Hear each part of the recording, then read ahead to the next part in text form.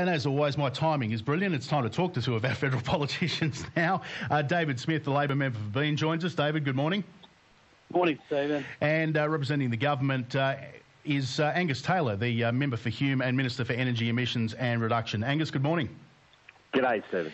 Before I start, David, if I could just pass on our sincerest condolences to you on behalf of the team here at 2CC on the passing of your dad, and our thoughts and prayers are with you. So I hope you're coping at this time. A terrible time for any family, but our thoughts are with you, mate.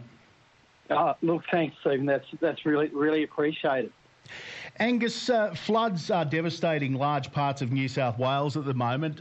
Look, ultimately, there's nothing. This is not the government's fault, but response is always going to be levelled at state and federal governments. Are we assured that the Prime Minister's not going to say something silly like "I don't hold the hose" again? Well, obviously, my thoughts go to those people who are suffering from the floods, and I'm seeing it in my own electorate. Warragamba Dam in the north, obviously flooding, and I had to come through floodwaters to get to Parliament yesterday, Stephen. So it's a tough time for a lot of people, and I know they're really feeling it. Look, we've had many local government areas declared disaster areas. The funding is already in place and flowing. That support will be there as required. The ADF are ready to go. So all of these things are in place. They need to be, and look, the best way to deal with these issues, as I saw through the bushfires, which ravaged my electorate, was for federal government and state government to work together. That's exactly what we saw there, and it's what we'll see here as well. Do we need to take a more federal approach to water management, given some of the issues that we're seeing at the moment? I mean, the fact that Warragamba Dam is clearly, its capacity is not what it should be anymore, particularly from a flood mitigation perspective, but also with all this water around, we still haven't got around to building any of these dams yet. Well, we are actually. And Wangala Dam, for instance, at the other end of my electorate, we're raising the wall. It'll carry significantly more water than it has in the past. Wangala Dam, the state government has a proposal to expand it. I think the debate around that will change now with what we're seeing over the last few days. And we do need to make sure we have appropriate water management. We'll work with state governments as we can. Ultimately, it is work that has to be across the federation, and we live in a federation. That's the reality, Stephen, and there's no way around that. But it is important these projects happen, and we're determined to make them happen. Dave, you've called for better engagement on how to improve working conditions for staff at Parliament House. Some of these allegations that have come out recently, and I'm not talking about the serious criminal stuff, which should be dealt with by the police, but the culture at Parliament House is not a new phenomenon. I mean, this latest story that we saw pop up on the reality TV channel, this is stuff that people have known about for decades. Isn't it a bit opportunistic now to be jumping up and down about it when people have remained silent for so many years? Stephen, I think staff have actually been raising some of these issues at least for the last couple of years, and there's some pretty simple, practical changes that we could make, which might start to make a bit of a cultural difference. We know that there are problems with collective bargaining right across the country, and some of those problems are here in this workplace, Stephen. The staff voted down the collective agreement just late last year. And one of the reasons why they did that is that there were particular changes that they wanted to see, which were actually aimed at addressing some of these issues around the challenges we have with workplace culture at Parliament House. So what do we actually do about it? Because as I discussed with Janet Albrechtson, who came up with some very, very common sense suggestions, that were suggestions that will all be ignored, of course. But one of the things she pointed out is we're effectively talking about 217 small businesses, plus obviously the Commonwealth employees that are operating in Parliament House. And ultimately, it has to be that to a certain extent. How do we address that?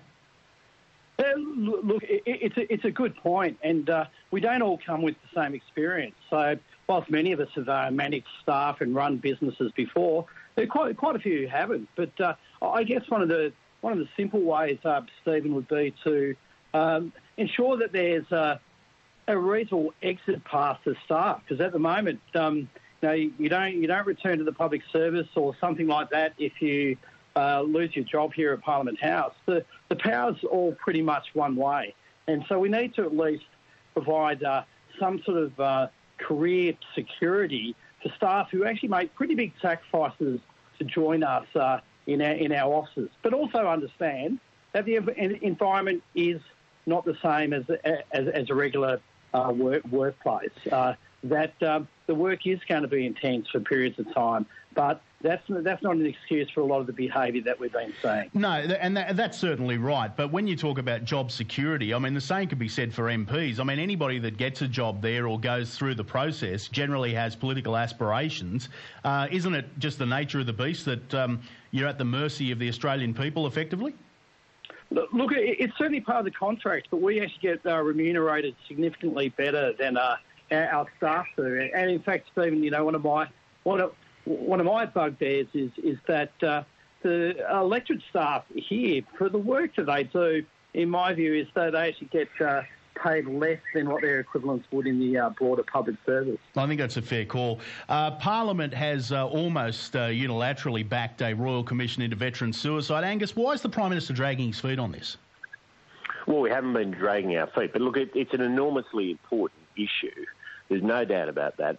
We heard a very passionate speech from a number of people, including Phil Thompson, a brilliant speech yesterday about this issue. It's one I care about personally a great deal. For the last 3 years, I've led Polypedal, and we've supported Soldier On, of course, which focuses on exactly this issue. And our solution has been to put a permanent statutory commissioner in place to deal with the issue. Now, we're hearing strong pleas that alongside that, there should be a royal commission. We're listening to those points of view, and we're working our way through it. But there's no question the issue needs to be dealt with. And about that, I feel very passionately, and I know many of my parliamentary colleagues across the aisle feel the same way. And we, whether it's through statutory commissioner and royal commission, as I say, this is something we're considering now. When are we likely to see terms of reference? Well, as I say, we're considering this now, so I'm not going to jump the gun on this one. But what I would say is there's legislation in the Parliament establishing a permanent statutory commissioner with the power of a royal commission. And that, to me, seems like a pretty good step forward. Let's get that done as well. I mean, we can't wait around on this. One of the great challenges of royal commissions is they take a long time. And, there's been many complaints about the Banking Royal Commission that it took a long time, and in the end, it was hard to get the reform that was required, and that's always the challenge with these things. We've got to get on with it regardless, no matter what the ultimate outcome of this particular issue. We do need to get on with dealing with the issue, and I'm determined to work to make sure that happens. One last thing before I let you go, Angus. You've visited the Snowy Mountains to commission the first tunnel boring machine for Snowy 2.0, and a bit of a personal connection for you.